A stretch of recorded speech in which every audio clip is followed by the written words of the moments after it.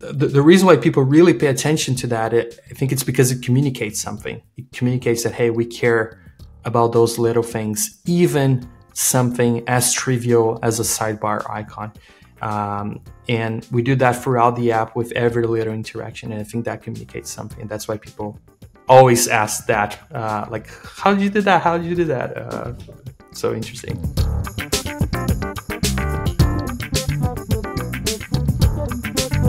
Hello, everyone. Welcome to another Founder Q&A video. This is the moment where we talk about everything related to Resend. And this time, I brought another guest here with us, Fernandes. And we're going to go straight into the first question, which is, who's your designer? You bring me to answer this question, Zeno. It's me. I'm a designer of Resend. I joined 5 months ago.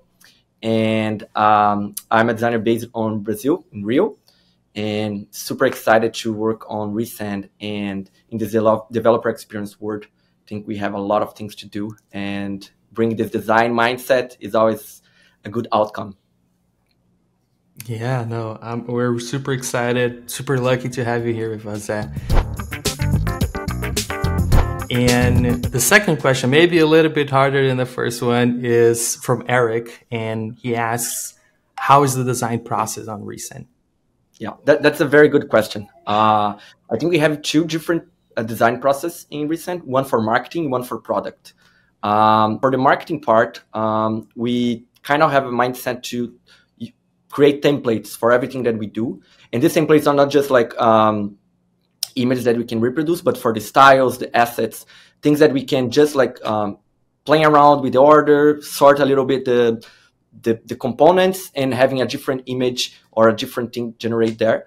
Because you're a very small team, so I think that's important for us to keep the quality of everything that we post and show to the world, but it's still having like the speed that is necessary for the startup. On the product side, I don't know if you then want to talk a little bit about, but it's a little bit different, the mindset, the way that we work. Yeah, so for the product, I feel like it's very fluid, right? There are companies that I worked before where everything starts on Figma, and that's the source of truth. And then you move to the browser down the line. And we do have times where we do that path, but I feel like for us, it's like, it depends on the feature. Sometimes we're like, we go straight to the browser, and maybe that takes a little bit longer, to be honest. Maybe if we should have started on Figma, we would go faster, but it's just like the place where we feel comfortable doing stuff. So there are many occasions where we did that. And sometimes we feel like if there's less certainty about a certain feature, then we just go to Figma, explore different versions. And then when we feel more confident, we move to the browser. Is that a good description of the process? Yeah, how would you describe it? One thing that I love about like working with you, Zeno, and the entire team is this mindset, because I'm a strong belief that design and development are not different, are not like different things you should separate or being a waterfall. It's a very iterative process between these two disciplines. And I love that we are doing this on Resend. Because in the end, for me, this translation point, when you have like things on Figma or any other tool that you work and you need to translate everything to code, you lose so much on these translations. Even the part of exploring this different media. So that's why I like that we're doing things on browser.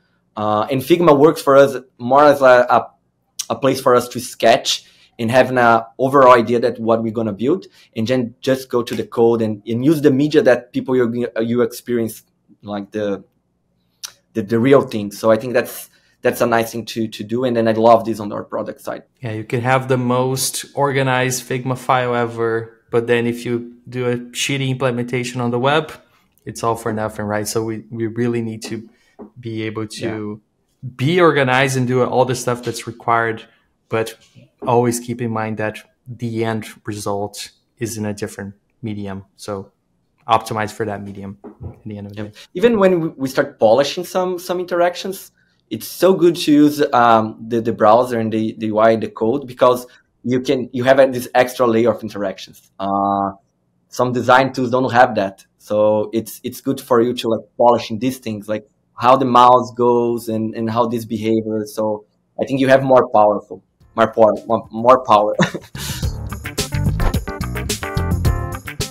Okay, the next question, Zeno. That's for you. And I like that it's for you, not for me, because this one is hard. It's from Twitter. How do you plan to maintain a good UX UI as the product gets more complex?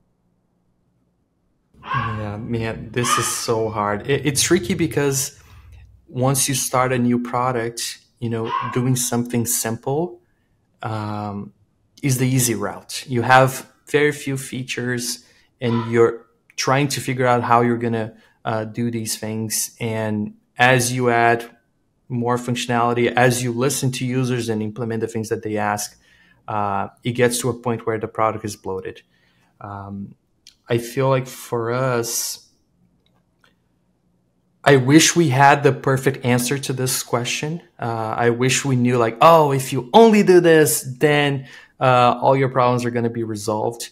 I think it's a matter of discipline to always be looking into ways to not overly complicate the product. Even this morning, you and I were discussing about a change on the overview page, and we're like, maybe this is too much to be here, right?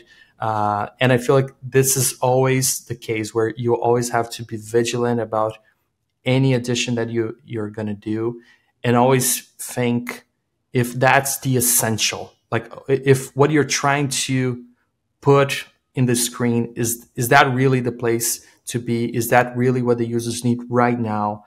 And sometimes you can make those decisions from like a gut feeling. As a user, I feel that way. Other times we just have to talk to them and get that answer. Yeah, for sure. I think it's What do you as you think? mentioned, it's a mindset that we need to always have it to search for ascension. And I think like principles are very good for that. Like if we define that our product is to be a simpler because of the competitors, and that's the experience that we want to bring, we should always follow that. And it's, as you mentioned, it's a day-to-day work. The next question is about design systems. Lucas asked from LinkedIn, what do you use for the design system? Yeah, that's a good one. We treat the code as the source of truth. So, of course, we have some components and things on Figma, but what matters is what we have on code. And then we are using Radix and Tailwind for the stack. This is one of those cases where we understand the importance of having a design system, but we've also worked in places where the amount of time you spend on design system is sometimes higher than the actual product, and then teams are being forced into one thing or another. And so at this moment, with the size of the team that we have, we feel like we don't need something extremely complicated, but we need a foundation, and Radix is that foundation for us. Yeah, exactly.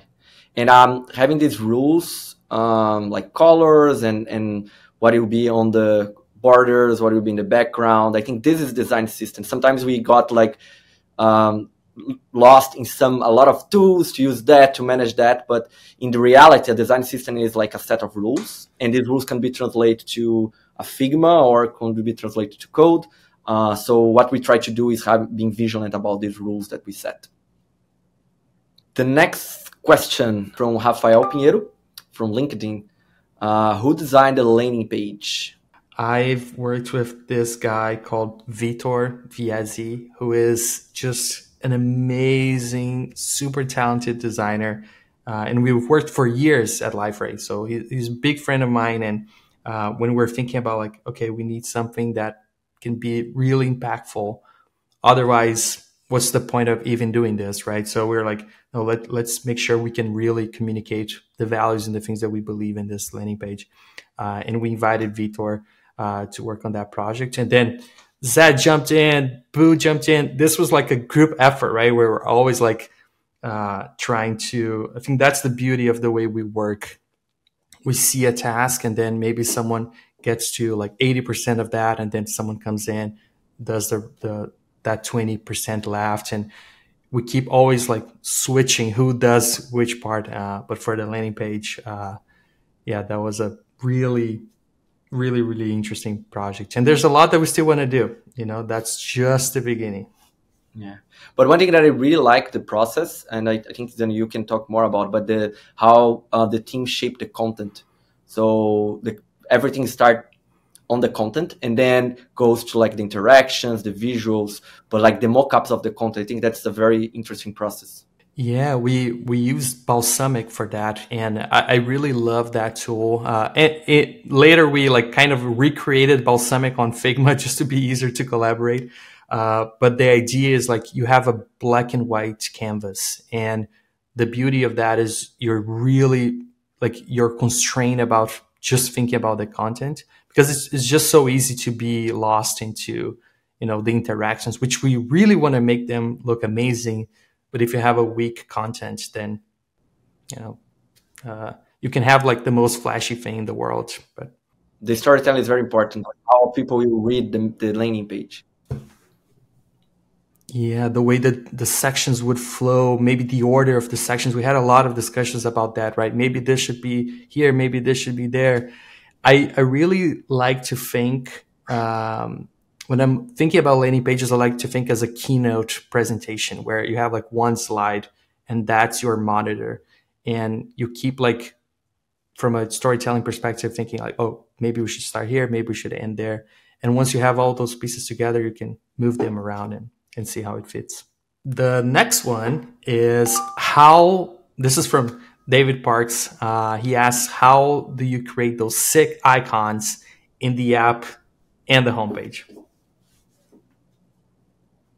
Nice. Yeah, yeah. We have some contractors as well. They did a brilliant work on it, and I think that's the nice part of the landing page. Like it's this like everyone touches a little bit and talk a little bit more about, but they are amazing. Max did the animated icons, and Foz did the Resend logo and Resend on the bottom of the footer. Yeah, one of the things, and maybe we can even pop up here in the video, but Yeah, for there's sure. so much love on those icons that people don't even imagine. So there's one icon where, and this whole section where we say integrate this morning, this afternoon, tonight, or integrate this weekend based on your local time zone. And when you look at this icon, if you're looking at this during the morning, then the light comes in a different direction. If you're looking like during the afternoon, then the light is in the center. If you look like integrate tonight, then the light is on the other way. So there's just like the level of attention to detail is just incredible. And for the app, the icons on the app, which we get that a lot too. People ask like, oh, like those animated icons on the sidebar. Like how did you do that? There's a library called Lord Icons that we use along with Lottie to animate those. And I feel the reason why people really pay attention to that, I think it's because it communicates something. It communicates that, hey, we care about those little things, even something as trivial as a sidebar icon. And we do that throughout the app with every little interaction. And I think that communicates something. And that's why people always ask that, like, how did you do that? How did you do that? So interesting. Cool. The next one. Zeno, any plans for book sending or newsletter features? Question from Twitter. Yes. That's a good one. That's a good one. This is, man, we get that question all the time. Once we started Resend, the idea was we need a simple API to send one email. And we've been like looking at all the different ways to make that better in terms of like the speed, the performance, the consistency, and the durability of that API. But, people have different use cases, and sometimes they want to send 500 emails at once or 1,000 emails at once, and they don't want to loop through this API and do 500 REST API calls, right? So bulk sending is something that we are actively working. In fact, we have a beta going on. I can drop the link on the video here, but the idea is that you can already start playing with this bulk API. And for newsletter, that's I feel like that's maybe you should take this one, Zé. What do you think?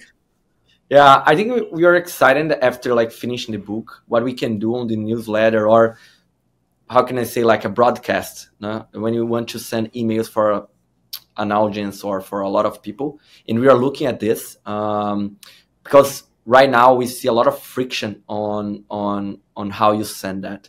And I think we have big opportunities to remove these frictions and keep the focus on developers as well. I think the mindset of developers working on newsletter features or a broadcast that they want to send for a bunch of people are different from like a creator. So what we can do to optimize and remove all the friction on this process. And I think the friction is like start from like images. You always need the images hosted in somewhere, and then it's hard to access. You need to do all this process. So how can we optimize for that? And how can optimize for you to not write all the HTML code? So I think it's have a lot of opportunities, and you're excited to have something soon. That's awesome. Well, thank you so much, Zé, for coming. This was really cool, man. I love jamming and talking about design with you. This was awesome. I think we should do more. I want to answer more questions about design and even to review a little bit about our process. I think it's nice we put a lot of thought on everything that we do. It would be nice to explain a little bit, and of course, other people can teach things for us, and we can teach things for other people too. That's awesome. See you, everyone. Bye. See you. Bye.